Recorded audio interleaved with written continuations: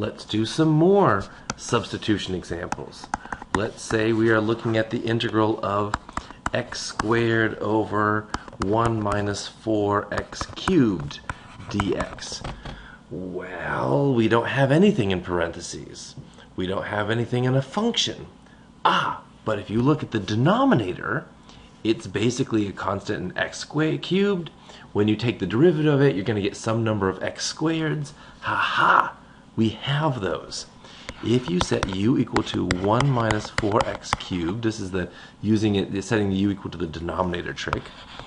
Du is negative 12x squared dx, and that means that x squared dx is negative 1/12 du.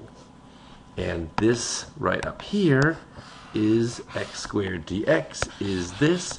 We can turn it into 1/12 negative. So up top we have negative 1/12 du, and down below the whole 1 minus 4x cubed becomes just a u. This is kind of ugly until you realize that you can pull constants out, and this is negative 1/12 of du over u, or for some reason it's so much prettier to look at this as negative 1/12 integral of 1 over u du. And then you say, hey, I know whose derivative is 1 over u du. That would be negative 1/12, the natural log of the absolute value of u plus c. And you plug your u, you can turn your u's back into x's, and negative 1/12, the natural log of the absolute value of 1 minus 4x cubed plus c, and we are done. You want to check that? You can check that. Its derivative is x squared over 1 minus 4x cubed, and so that is the right answer.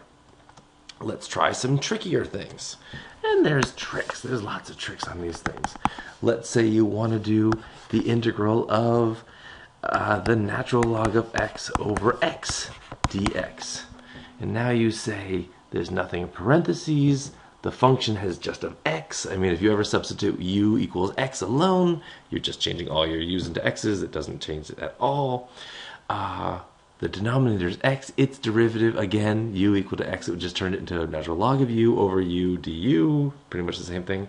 But the trick here is if you set u equal to the natural log of x, then the derivative of u is 1 over x dx, which we have, right? This is the integral of natural log of x times 1 over x dx.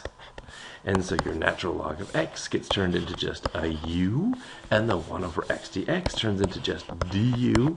And now you say, hey, that's u squared over 2 plus c, which is, I'll call the over 2 1/2 of what's u squared? The natural log of x squared plus c. And if you took the derivative of this, it's 1/2 something squared. You take the derivative, the 2 comes in front, cancels out with the 1/2. You have natural log of x to the 1 power times the derivative of what's inside, which is 1 over x, which is natural log of x over x. Booyah!